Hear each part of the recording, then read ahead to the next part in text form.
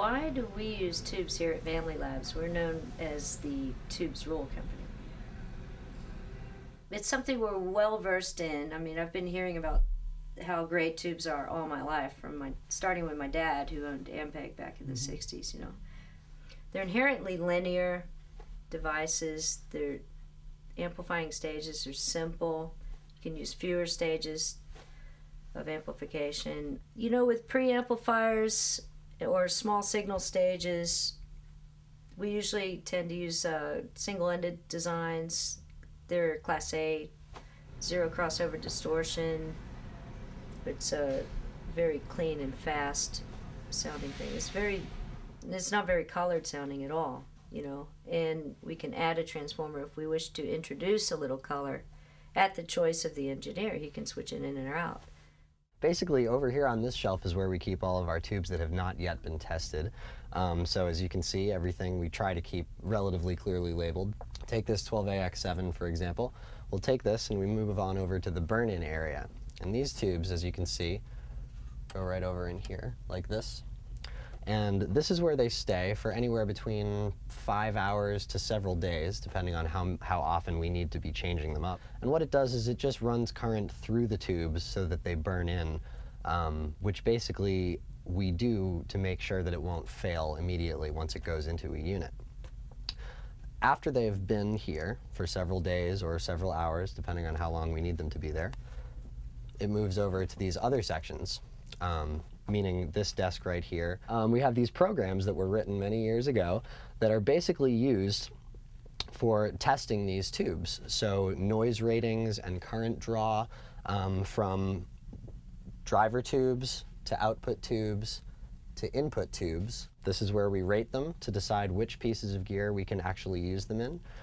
Because in some cases, while a tube may be quiet enough or have high enough gain to be able to be used in one piece of equipment, the gain might not be low enough for another type. We use them for various pieces of equipment depending on the gain of the tube. We try to use as many as we can, because obviously it's not a very good business practice to buy lots and lots of tubes and use as few of them as possible. So we use as many as we can, and the ones that we do not use go back over onto the shelf on the other side, which is our reject shelf. Over here, we have the other part of the tube testing area. So we have our settings over here on the machine, just so we know what kind of tube is on there. These settings change which pins allow what voltages to go through where the heater pins are, where the audio comes through, etc. And then with this one, this mode switch tests for either noise, which in this case is around 30. So you can see up there the tube noise grade sheet. If the noise is below 25, it's considered a gold-rated tube, which would be eligible for use in our microphones. With the microphones, they have to undergo another test, which actually is with one of these right here. This mic adapter switches the order of the triodes inside the tube. So basically we test one half of it on this machine here, and then we plug the tube in to the top of this right here and put it back on. And what that does is it reverses the triode order and allows us to look at the gain on the other side.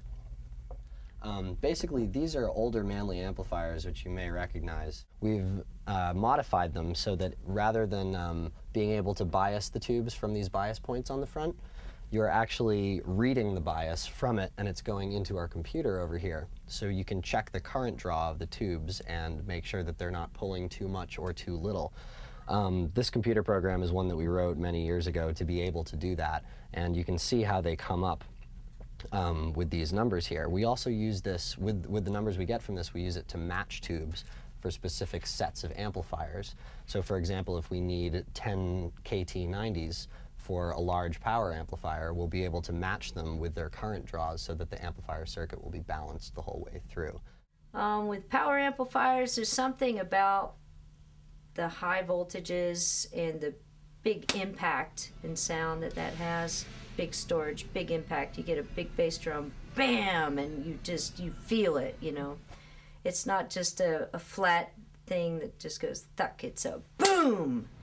That's one thing we've always liked about tube amplifiers, is they just sound natural. They sound real to us.